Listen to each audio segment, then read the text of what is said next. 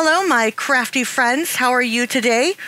This is Amanda. I'm an independent Stampin' Up! Demonstrator in Michigan. Welcome. Thanks so much for spending some time with me today. I really appreciate it. Today I'm going to case another card out of the annual catalog. This is one of my favorite series of my channel because I take a card that I love out of a catalog and show you how to create it in a 5x7 size. We're going to play with the Simply Elegant suite minus the punch. I did not grab the punch. It wasn't for me, but the paper and the stamp set certainly was. This metallics cardstock is something else that we're going to play with today. There's a bronze, a gold, and a copper. And I chose the one that is perfectly perfect for our metallic twine here. And that is the metallic that I'm going to use today. I'm going to start with a black piece of cardstock, 8.5 by 11, and I'm going to cut that down to a 5x7 card base, which is of course a 7 by 10. Sorry about that. Going to take a 1.5 inch off the short side and an inch off the long side and score it in half at 10. I'm going to grab another piece of scrap here so I can actually cut the right measurements instead of cutting this incorrectly, so I couldn't get my my full panel out of this. But this panel is 4 7/8 by 6 7/8. Now, if those 7/8 scare you, like sometimes they scare me, just go with 6 3/4 by 4 3/4, or you could just do one piece of basic gray and cut it as a 5x7 and don't do a top panel because, you know, it's your choice in this particular card. Next, I'm going to take a piece of this metallic cardstock and I'm going to cut it at about 7 inches by half an inch.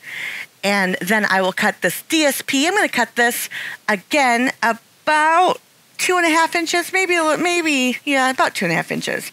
I do it at 6 7/8, but really it's 7 because I'm going to cut everything down with my guillotine here in just a few minutes. Just for an easy swipe of the trimmer, I just decided to make it a little bit bigger and then cut it off at the end. I wasn't sure what size I really wanted to use for this DSP because, of course, you know, this is all new.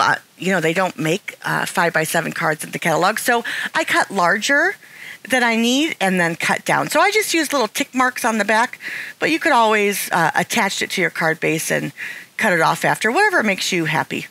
I'm going to attach my DSP to the right-hand side here, and I'll take my silicone craft mat, my silicone mat, and I'll put some glue on here for absolutely no reasons. Don't mind me. But I will need to add some glue to this DSP.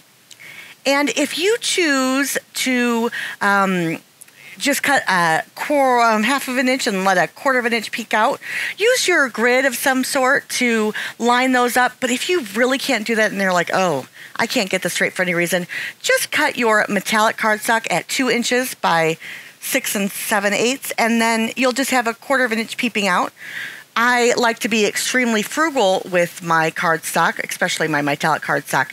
And so I just cut what's barely needed.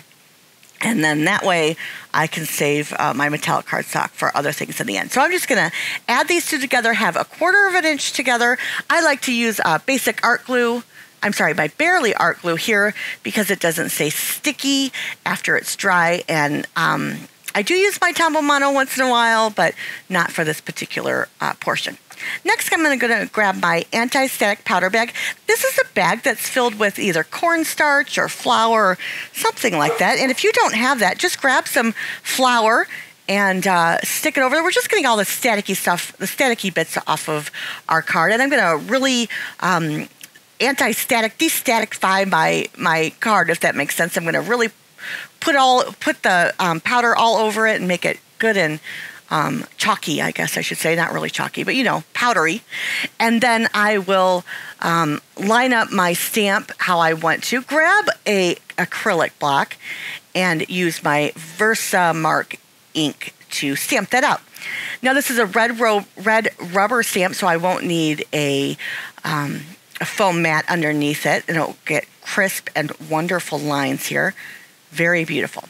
Now, Versamark is a very sticky, it's called a watermark ink, and it's perfect to emboss with, wet emboss, powder emboss, whatever you choose to call it. It's the best ink there is, and that's why Stampin' Up! Sells it. So a great ink, and I love it for embossing. So grab yourself some Versamark if you don't. If you have another watermark ink, really, you'll love Versamark. Next, I'm going to create little tick marks of where my DSP hits up at the end, so I could add another little filigree here. Is this called a filigree? Let me know in the comment section below. What is this little thing called that has absolutely no name as far as I'm concerned? I call it a filigree, a whoosh, a pretty, something like that. And then again, I'll stamp that in Versamark clear. It's clear embossing powder, clear embossing, a clear stamp, a clear ink. Oh my goodness. And then I will use clear embossing powder over the top of it. And that just makes it a little bit darker and brings that to life. Now I'm going to actually finish embossing because I left a few powders on top and I wanted to make it perfect. Then I'm going to use a microfiber cloth and really scrub over that area after it's dry for like 15 seconds and get all those powders off, either that cornstarch or flour or whatever is in this anti-static powder bag. Next, I'll use my Stampin' Seal, and I will add that DSP plus the little metallic edge, and I will add that again to my right side of my card base. Now, my Stampin' Seal was just about to the end, and I was prepared to have it run out any moment, except for the moment when it did. I was like, really? It couldn't go just a little bit more? But it has enough juice in it to do a little bit more. So I'm going to add this here, and then I'll add some Stampin' Seal on the back. Stampin' Seal is a great all over everyday tape runner. It's wonderful. If it is not for you because the head has to be perfectly right for the tacky glue, the tacky tape to get on your paper, use the Stampin' Seal Plus. You use minimal of it. You don't have to use as much because it is so sticky and it is always ready for you. Since I did end up running out of my seal, I used some Tombow Mono. This is a perfect time to use Tombow Mono on the back where you know it's going to stick forever and ever. As you know, I did use my guillotine, and I like to use my guillotine when I have several pieces of paper together. I used my guillotine and I cut off, and everything was square and straight and perfect. But I'll just add that, and see there's just the tiniest bit of black peeping over. And because I did use Tombow Mono, I'll use my adhesive eraser and just go along those edges and take off anything sticky. All right, now we have to do a sentiment here, and let me read you some of these sentiments. They're very pretty. Wishing you a wonderful birthday in a really nice script. Happy anniversary, which is what I choose to do. All the things you do are simply amazing. Thank you. For you. Life has changed for you, but my love and support never will. I really like that. And true love stories last forever, which is just gorgeous.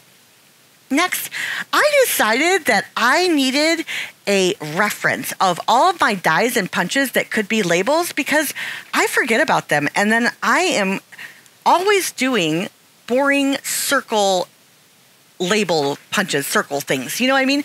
I never get those really pretty shaped dies or punches and use those for my sentiments because I forget about them because, you know, they're in another area of my craft room. And so I decided to put everything together. I'll go on a little bit more about that when I do my craft room overview. I'm really excited. I get to show you my working craft room, and that just means I've been in it for a year and got it exactly how I like it.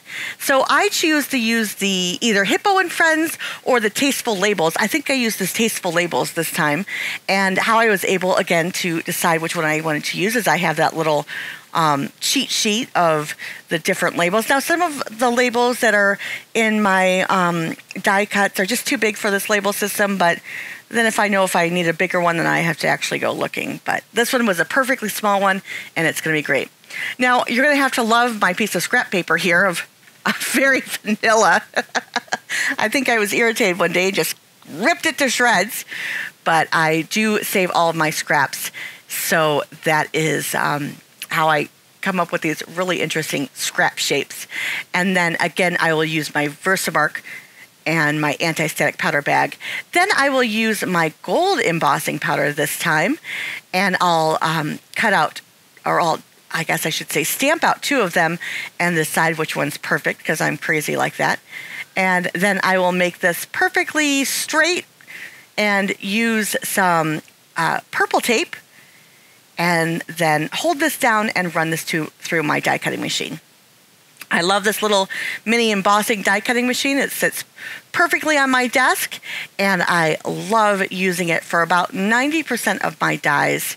And then I'll have one perfect sentiment on a very cute label die that I chose that's not circle or just square. Something a little bit, cutesy. And then I'll add this right here. Now, this is the hard part, for me at least. After I put some dimensionals on here, which I probably shouldn't have done, I'm going to make a messy little circly knot thing. This is very difficult for me.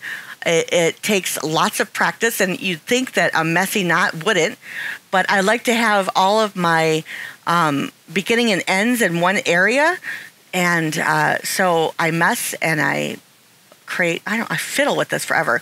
What I do is I roll it around my hand, my fingers, I guess I should say, my 4 fingers. I put some tape down, and I try to get, like I said, those 2 end pieces on the ground, and then I just mat it down. I mean, I'm doing this with my hands, trying to tell you, because I speak with my hands a lot, but I just push it, and then I fluff it up at the end. So if you're having a hard time doing these, which I know some people do, just don't stress about it. Really, put some tape down there, roll it around your hand, and then just push it down. Put your little top piece over it, and then fluff it later. And heck, if all else fails, you can tear it up and, pull everything up and do it again. But really, it just takes less control, I guess I should say. Less control is always the good thing. I'm going to do our inside panel here, and I'll use some very vanilla for that.